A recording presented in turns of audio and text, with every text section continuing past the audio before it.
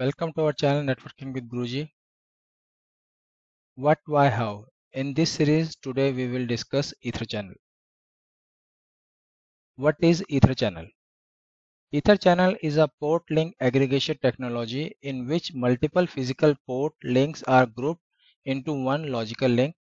It is used to provide high-speed links and redundancy. A maximum of 8 links can be aggregated to form a single logical link. Why do we need Ether channel? Increased bandwidth. By combining multiple physical links into single logical link, Ether channel provides increased bandwidth between switches.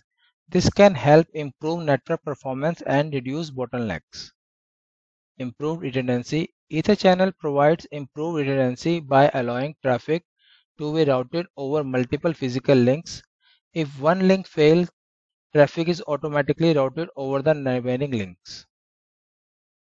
Load balancing. Ether channel distributes traffic across multiple physical links, providing improved load balancing and preventing congestion on any one link.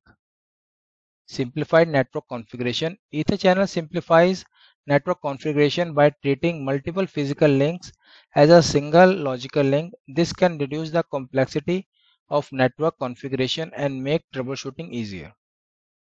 Cost effective. Ether channel can be a cost effective way to increase bandwidth and redundancy in a network, as it allows existing physical links to be used rather than requiring new hardware.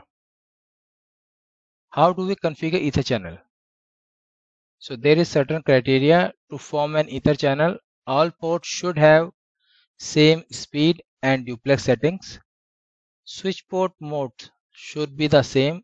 It should be access or trunk mode. Same VLAN configuration, that is native VLAN and allowed VLAN should be same on trunk ports. Now in the picture we can see the status of the ports when we haven't did the Ether channel configuration. So here we are using the 4 ports, fast Ethernet 1 to 4. So only one port is active, rest is unable or disabled. To do the Ether channel configuration, we go to the global configuration mode, then the interface range F is 0/1 to 4, channel group 12, mode desirable. So this 12 will come as our port channel number.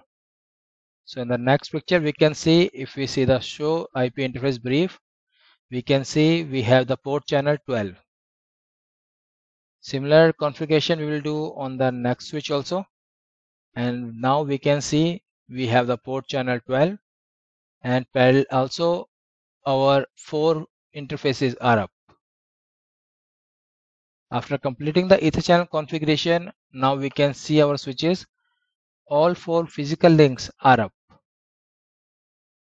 Thanks for watching. Please like, comment, share and subscribe.